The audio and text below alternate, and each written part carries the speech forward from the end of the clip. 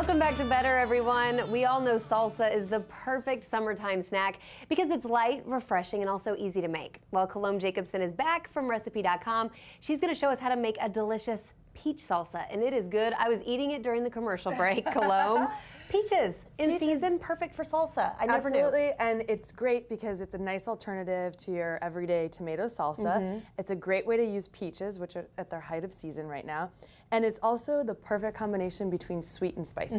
Which is perfect to take if you're going to a barbecue or if you're having people at your house, right? Great for cocktails, it's a little unique. It's unique, and it's super simple. Oh, good. And it's not only great with tortilla chips, but it's also great on a grilled chicken breast with other grilled, meats that you would do during summertime. Could you do it with something sweet like a graham cracker or something like that? You could. That's a little overkill sweet, I think, for my taste, but it's great with the sweet and savory. Okay, maybe if you like sweets like me. All right, so let's make it. I'm very excited to see how you make this. Okay, so what we'll need are about 2 cups of peeled chopped peaches. Okay. And here I've used both white and yellow peaches. I like the mix. They both tasted so good I had to use both of them.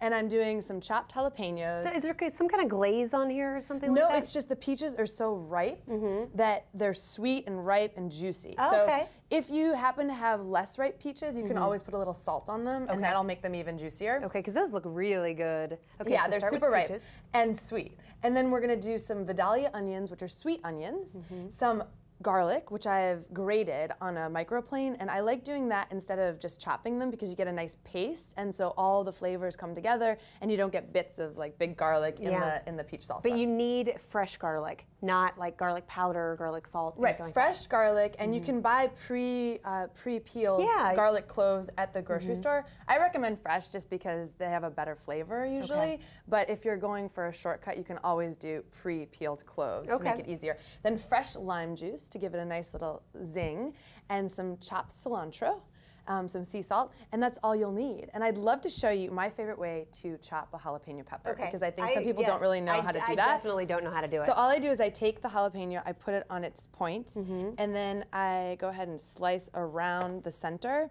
And the thing about jalapenos is that all the hot spiciness is usually in the center. I mean, that's where the most heat of the jalapeno is. Seeds, right? Exactly. So you kind of want to watch that. You don't get them on your fingers and then rub your eyes with them, right? And I always like to use a separate cutting board. That way, you don't get that spiciness into other things that you're chopping later on. And then I flip them over once I get the end or the outer edges cut off.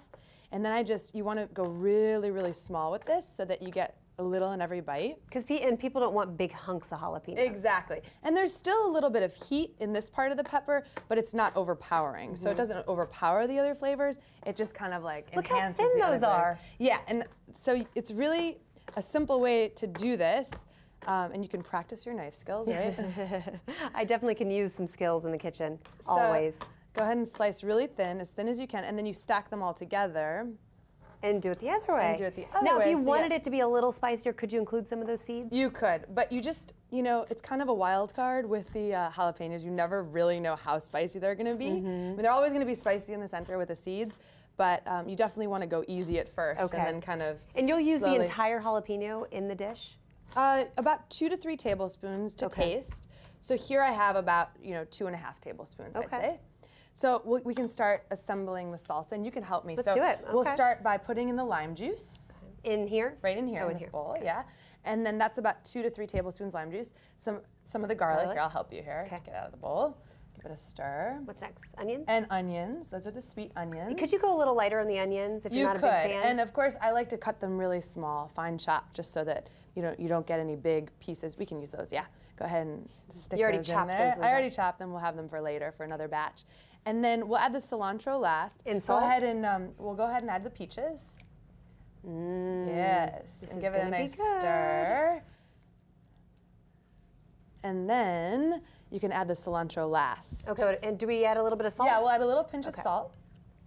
A little pinch. That's optional. But I like adding salt. It really brings out the flavor. I tend to go overboard with salt, so I often don't even use it because I then use too much. Right.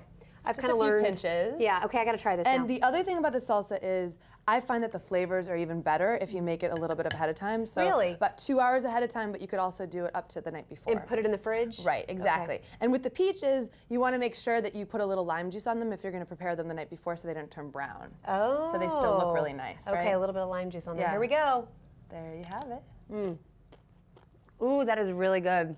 It's got just the right amount of kick. And remember, you can serve it with the grilled chicken, so it can be more of an entree type dish. It doesn't just have to be for snacking. That is delicious. You have the best recipes. Thank you. If you want to make this salsa or other salsa recipes using seasoned fruits like strawberries even, I love strawberries, go to the website Recipe.com and you will also find 20,000 other recipes. They're all delicious. Or you can pick up a copy of the magazine in stores now.